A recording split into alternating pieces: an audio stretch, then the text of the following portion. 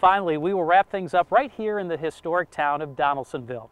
Just like Fort Jessup near Toledo Bend, water plays a significant role in military strategy for a young and growing United States. This Mississippi River town had a Union fort during the Civil War that played a major role in keeping Confederate troops from advancing.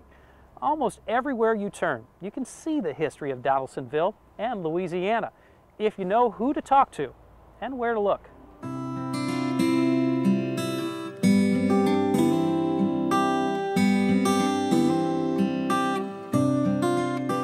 The historic town of Donaldsonville is made up of a mysterious founding father, a forgotten military fort, a history-making mayor, and music. Local historian Kirk Landry helps us sort it all out. So Kirk, what's in the name? How did Donaldsonville get its name? Well, there was this gentleman by the name of William Donaldson who was a visionary, and he was a legislator, a banker, and he was a city planner and city builder, and his vision was to build a town that would one day become the capital of the state of Louisiana. Evidence of William Donaldson's work is everywhere, but if you're looking for a picture, a statue, or even some of the most basic of information on Donaldson, Kirk says you'll have to keep looking. Well, we know William Donaldson, as I said. What we don't know is where he was born. We know he was of English descent. We don't know if he was born here in the States or if he was born across the pond in England. We know he passed away in 1813. We don't know where he's buried. So there's a lot of work left to do on William Donaldson. In 1806, Donaldson commissioned Bartholomew Lafon, a successful New Orleans city architect, to draw up the city plan. La Ville de Donaldson was incorporated in March of 1813. William Donaldson died 6 months later.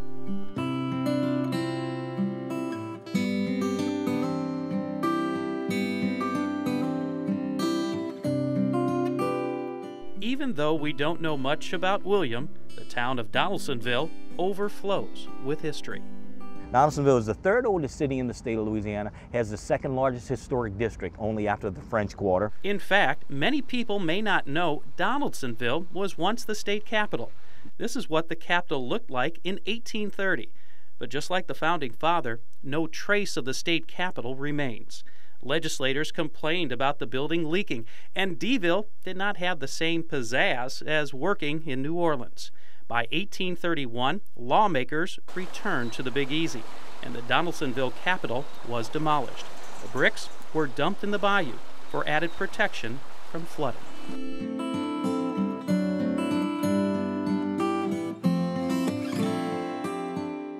33 years later, Civil War broke out. Bayou Lafourche connected the Gulf of Mexico and the Mississippi River, and Donaldsonville was a contested strategic position. During the Civil War, Union troops built a fort right here and named it Fort Butler. Troops were made up of mostly freed slaves. Now, even though there's very little signs left of this earthen fort, the real story of the Battle of Fort Butler lies just below the surface. Kirk, tell me about this site. Well, what we're standing on is a very historic site. Probably we're right in the middle of what was once Fort Butler, okay. A Union fort here in Donaldsonville, which there was a battle June 28, 1863, where Confederate forces led by General Tom Green attacked the fort.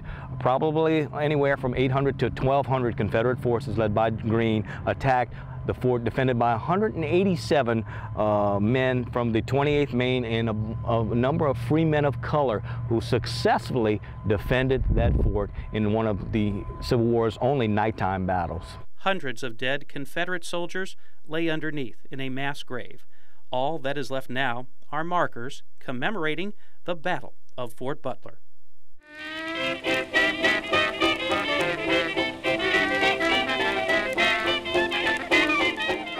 Many might think the roots of jazz began with Louis Armstrong, but Louis got his start with a musician named Joe King Oliver. And this king was born just a mile away from Donaldsonville, in the community of A Bend. We're very, very proud to say that jazz history may have originated right here in Donaldsonville and A Bend. Kathy Hambrick is the curator of the River Road African American Museum. Over 3 centuries of rural African American history is preserved at their museum in downtown Donaldsonville.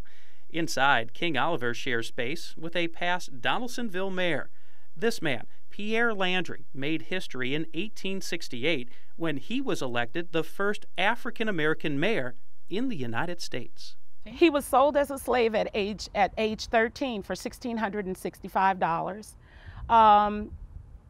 He was taught how to read and write on the plantation, and you don't hear very many stories about that because you think that everyone who was enslaved was illiterate and unable to read and write. And he was able to read and write. He was able to get himself to law school. He became a lawyer. He was one of the leading people in the country who was an advocate for educating African Americans after emancipation. And I'm just very, very proud to say that he was from Donaldsonville. The historic setting of Donaldsonville is also making a name for itself in the movies. Over the years, Louisiana's 3rd oldest city has been the backdrop to several movies, including All the King's Men and The Curious Case of Benjamin Button. Aspiring actor and Donaldsonville native Richard Zering has even worked with Tommy Lee Jones as a dialect coach. At any time, did Tommy Lee Jones look at you and say, "How do you say that again?" No, but I could tell he was, a couple of times I would say something, and it was his assistant who was driving, and he was sitting in the front on the driver's side, and I was sitting in the back talking. And a couple of times I would say something, he would just look over at the assistant and kind of give a little smile, and of course I knew what he was smiling about, but you know, that's so be it. Yeah. but it was fun. And Richard, just like Kathy and Kirk, all see a promising future for Donaldsonville, a future that holds a firm grasp on the past.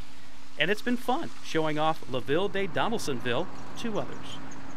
And when I saw their interest, it all of a sudden started, you know, getting my interest, and then, you know, I became more aware of it, and kind of, I guess, in some ways, been an ambassador for Donaldsonville with the film industry and all. Not trying to be, but just I can't help but when they come in to tell them about the city. Oh gosh, probably one of the best kept secrets regarding history in Louisiana today. There's no other museum in the entire world that's preserving this history. So with Louisiana being #1 in tourism, and I do still believe that we are #1, even considering that Katrina has taken its toll on us, I believe that there needs to be a place where people who come from around the world to learn about the history of African Americans, that there's one place where they can do their research, there's one place where they can see the artifacts and the documents. Of course, doing oral histories up and down the River Road, it seems that all roads led to Donaldsonville. Education is a vital part of the mission and vision of the River Road African American Museum. The museum is open all year round and offers educational programs and tours that highlight the 3 centuries of history, legacy, and importance of African Americans to the growth of the South. For more information, you can go online at africanamericanmuseum.com. And that will do it for this, our 5th edition of Lost Louisiana, What's in a Name? Can you believe it's been 25 towns now? Man, we are just warming up. If you have a suggestion for a Louisiana town with an unusual name, please drop us a line. You can contact us at lpb.org. I hope you've enjoyed this time roaming around the Louisiana countryside. For my photographer, Vernado Woods, I'm Charlie Whinham, and I hope to see you again for another edition of Lost Louisiana.